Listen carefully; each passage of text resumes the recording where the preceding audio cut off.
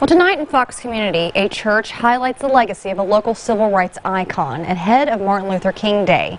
Today, the local alumni chapter of Delta Sigma Theta sorority highlighted Dr. Harry Blake's book, Plantations, Protest, Pulpits, Lessons from the Phases of My Life. In 1963, Blake was targeted by law enforcement and brutally beaten outside of Little Union Baptist Church in Shreveport. He was handpicked by Dr. Martin Luther King Jr. to register African Americans to vote here locally. We as senior citizens got to make sure that the junior citizens know their history.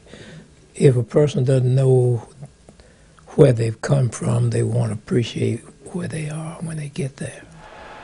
If you're interested in purchasing Dr. Blake's book, visit our website, arklatex homepage.com.